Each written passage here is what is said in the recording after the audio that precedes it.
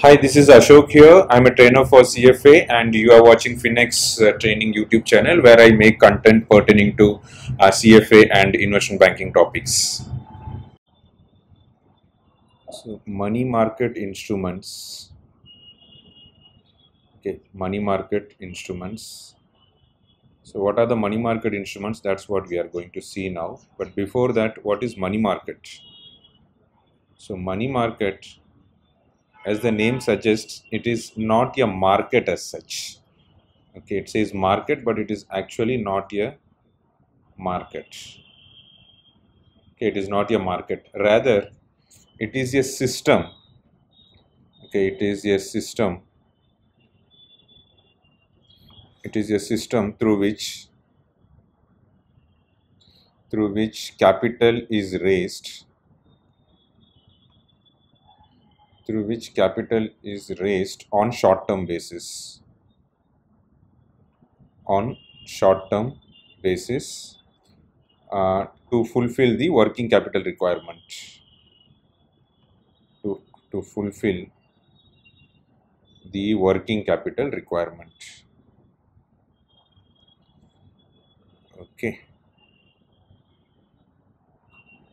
So what are the different ways to fulfill the working capital requirement? So what are the different ways to get this capital? Okay, for the working capital requirement. So what are the different ways? So different money market, that's where money market instruments comes into play. So different money market instruments are like treasury bills, shortly called as T-bills. So number one, treasury bills. Number two, commercial paper. Commercial paper. Okay, commercial paper. Number three, certificate of deposits.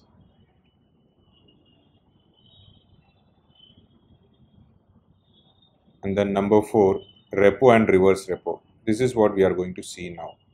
Okay, repo and reverse repo. So all these we will be seeing now. So starting with T-bills or commercial paper. So in T-bills, so there is a borrower, there is a lender. So who is this borrower? Government. Government is borrowing. And why are they borrowing? Again, they might fall short of money. They get their revenue from tax, and then the tax might not be sufficient enough to fulfill their requirement of building infrastructures. So for that reason, they are in need of capital. So they can borrow. Okay, from the lenders. So imagine they are borrowing, let's say 900, and they are promising to repay 1000. They are promising to repay 1000.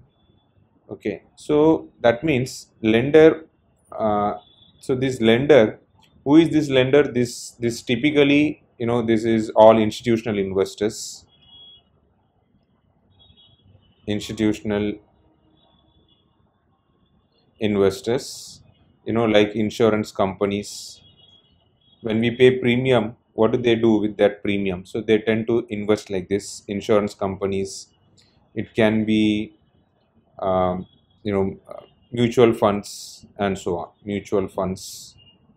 Okay, so these are the lenders. So borrower is getting 900, and in return borrower is promising to repay 1000, and the maturity period is normally within 1 year. Okay, so let's say this is for 6 months, assume like this. So this is a 6-month treasury bill. This is a 6-month treasury bill. Okay, so what is the actual value of this treasury bill? The actual value is 1000, because lender has the right to get 1000 rupees from the government. So for that reason, this is the actual value. This value is called the face value. So the face value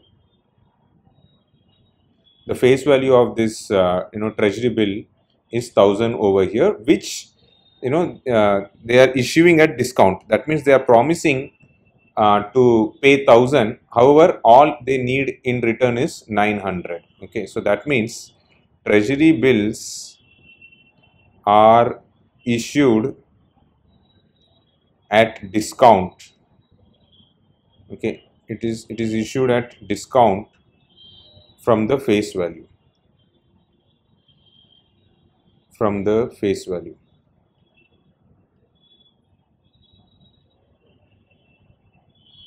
Okay, treasury bills are issued at discount from the face value. Okay, so this is what treasury bill is all about. This is one of the money market instrument through which government borrows money on short term basis. Okay, so if you want to see practically, what you can do is you can go to rbi.org.in. so if you go to rbi.org.in, you will get this page. Okay, this is rbi.org.in. Here you come down to search, and then if you type bill, you will get this 91-day treasury bill. Click over here. Here you will get this page, and further, you scroll down, you will get this link: 91 days, 182 days, 364 days treasury bill auctions. So here you can get the details, like for 91 days 10,000 crore, 182 days 6,000 crore, 364 days 6,000 crore. So this is what they are borrowing, right? All for short term basis, correct? Yeah, so this is about treasury bill. Then the next one is commercial paper. So commercial paper, it is the same concept. Okay, for commercial paper,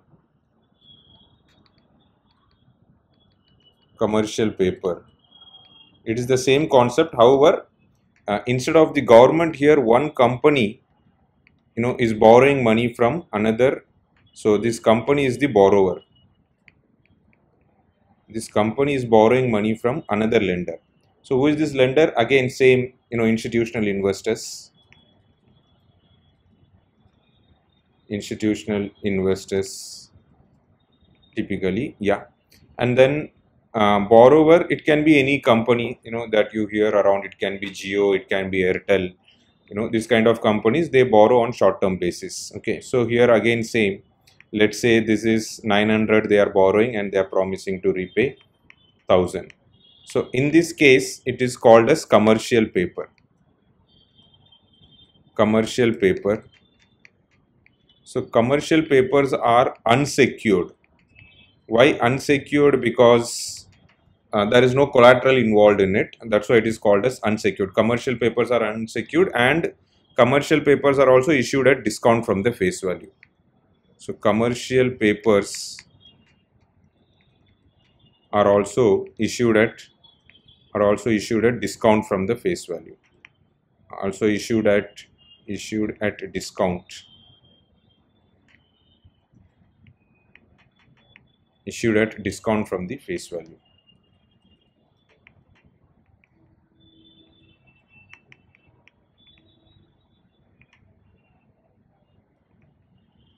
From the face value. Okay, so this is commercial paper. Certificate of deposit is a very common one. Certificate of deposit is just like fixed deposit. Certificate of deposit. So in certificate of deposit, bank is involved. So it's between a bank and some lender. So here lender is giving, let's say, 900, and bank is promising to pay 1,000. So when a bank is involved, it is called as certificate of deposit. So your lender is depositing money in your bank, and as a proof, bank is giving a certificate. That is called certificate of deposit. Okay, so certificate of deposit. Then next one is repo and reverse repo. So repo and reverse repo, for this, let's take the example of a simple Muthoot Finance example. Imagine there is a borrower who goes to Muthoot Finance lender. So this lender is Muthoot Finance. Now, borrower says, Muthoot Finance, they issue gold loans. So when borrower is in need of money, he has to take his gold. let's say is taking his gold, which is worth for 1000, and in turn Muthoot will be ready to pay around, let's say, 600 they are giving as loan. So and then after a few months, what will happen? After a few months, the borrower will, so this is gold, okay, gold worth for 1000, and after a few months the borrower will get back his gold worth for 1000, and he will pay, let's say, 700.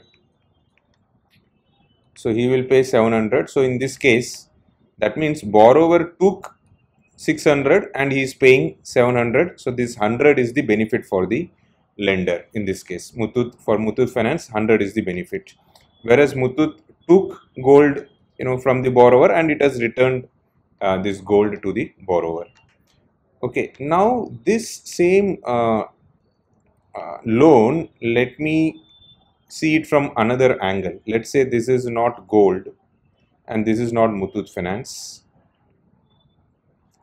Okay, so this is one company borrowing money from another company, and which is collateralized. So borrower has to collateralize over here. So because we are coming with finance background, so let's, instead of saying gold, let's say government bond. So this is government bond. So he's collateralizing, the borrower is collateralizing government bond, and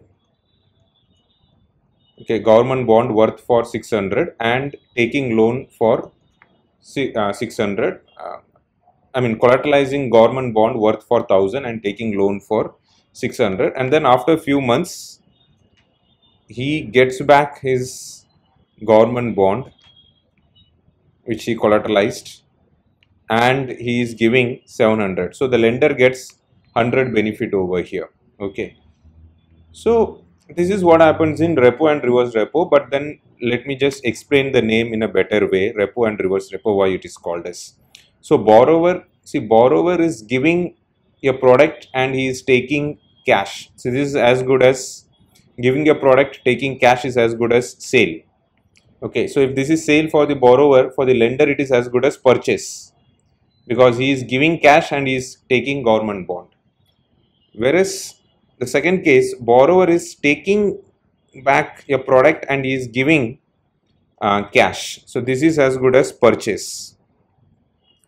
Okay, this is as good as purchase. If this is purchase, from the lender's perspective, this will be sale.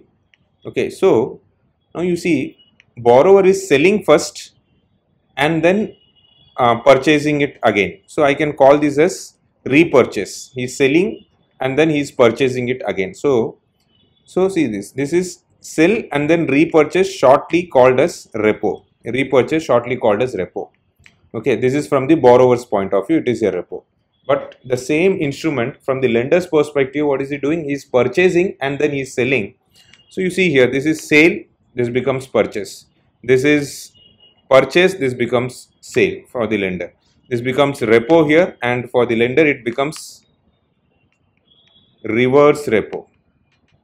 Reverse repo. Okay, so for the lender it is called as reverse repo, for the for the borrower it is called as repo.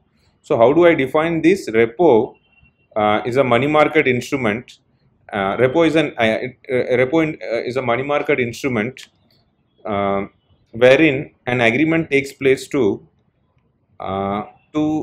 sell at the lower price, that is 600, and then buy at the higher price.